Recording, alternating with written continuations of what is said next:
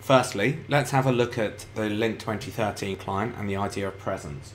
Presence is at the core of the Lync product. What it enables you to do is make a judgment call on how to communicate with your colleagues, and also for your colleagues to make a judgment call on how best to interact with you. By way of example, you can see my current presence is set to available. I have the choice of setting my presence to available, to busy, and to do not disturb, or even away. In addition, the status is often updated automatically. So for example, if you're in a meeting, then your status will be updated to in a meeting. If you're on a call, then of course it will say you're on a call. If you're on a conference call, it will also update to say that you're in a conference. The whole point of the status is to give people an indication on the best methods to communicate with you.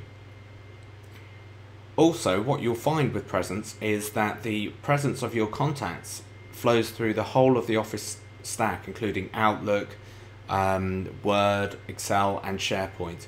So for example, if we have a look on the Outlook client on the right hand side here, you'll see that I have an email from Andy, and if I open that email up, you can see that Andy's current state is available.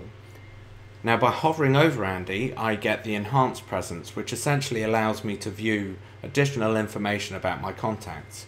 So for example, here on the right hand side, I can open the contact call card and have a look at additional information for Andy, such as his email address, his work and mobile numbers, and also his office locations.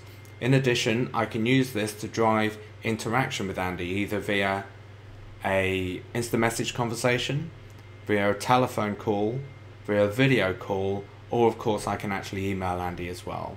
So the idea of presence flows throughout the Office stack, it flows throughout the application stack, and the whole idea is to enable you to make a judgment call on how to interact with people.